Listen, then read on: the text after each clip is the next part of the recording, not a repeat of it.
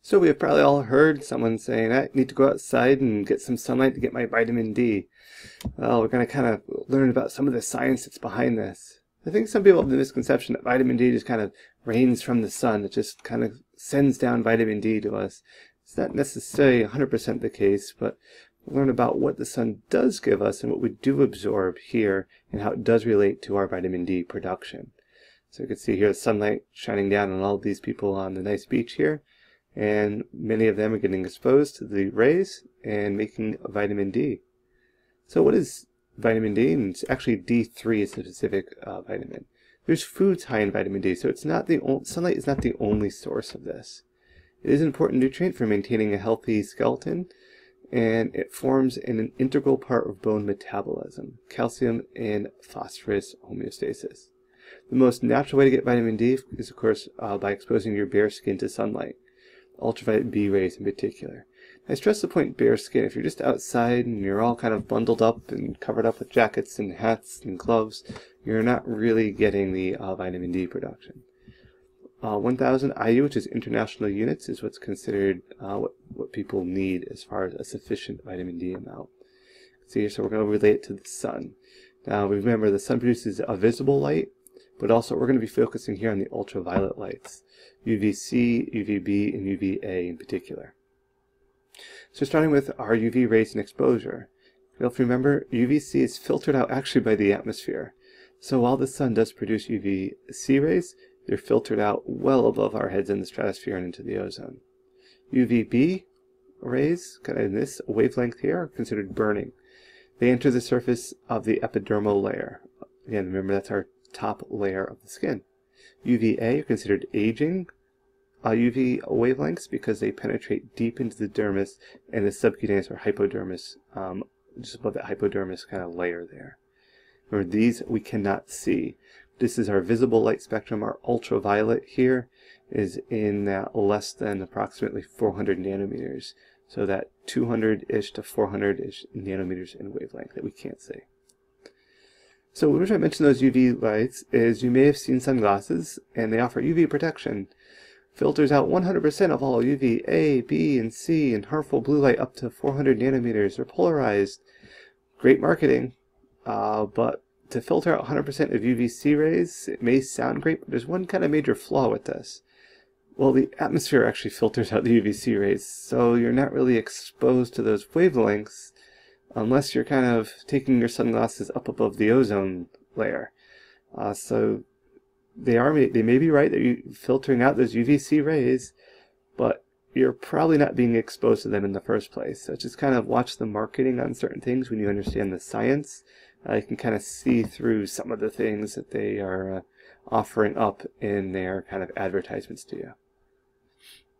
So skin type does impact this ability to process vitamin D. Some people, burn easily. You see our individuals here on the beach. This individual probably will burn very easily. Some people more likely to tan, and some people have innate protections. So remember that you have more than just your skin type. You can also use sunscreen, or simply covering your skin can reduce UV light exposure.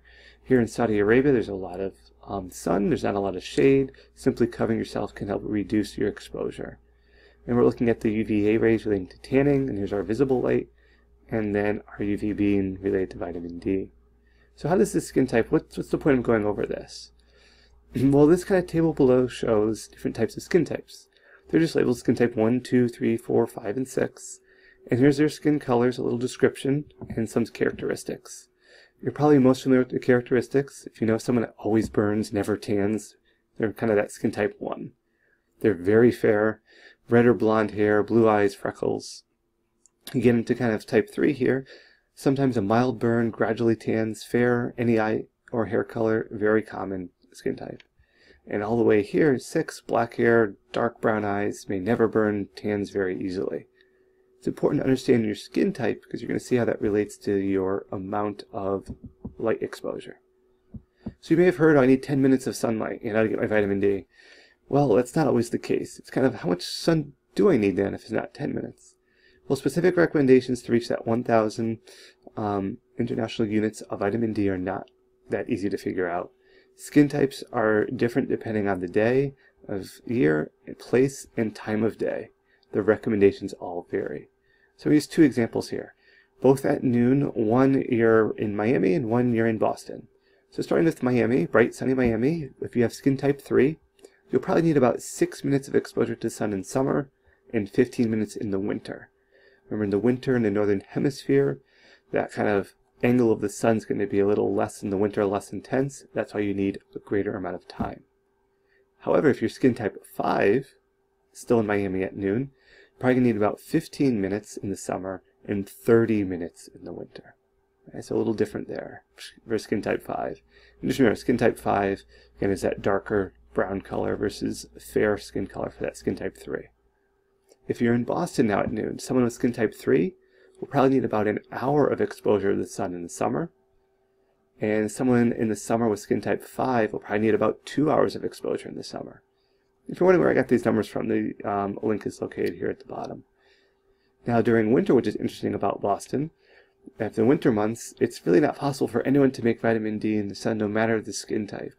The sun angle is very reduced. Also might be, typically Boston's very cold, it might be covered up. Very hard to get any vitamin D from the sun.